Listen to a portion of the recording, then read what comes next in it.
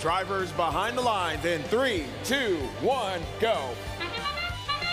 Qualification match number 26 here in the Johnson division. Hefty action happening here from the Red Alliance. Blue Alliance also making some fast motions to score some points. Certainly a substantial score, 53-21, moving into teleop period.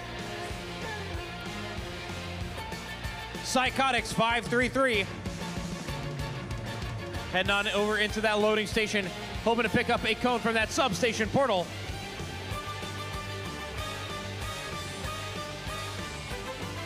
(49-20) Bell River Boltheads.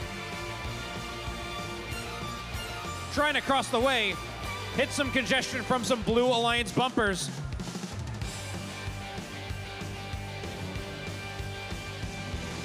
All teams on the red side in their loading station, stocking up on resources.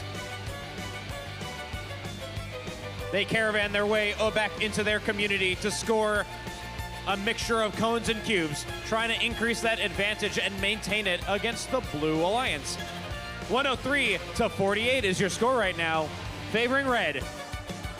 4607, Becker Robotics, swerving their way into that loading station. Psychotics grasping that cone.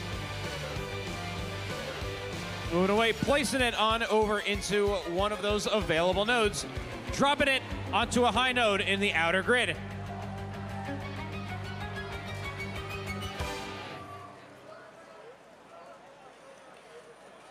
(2075) Enigma Robotics. Grabbing at a cone, swerving their way back into their community, home base, placing that cone right into a hybrid node.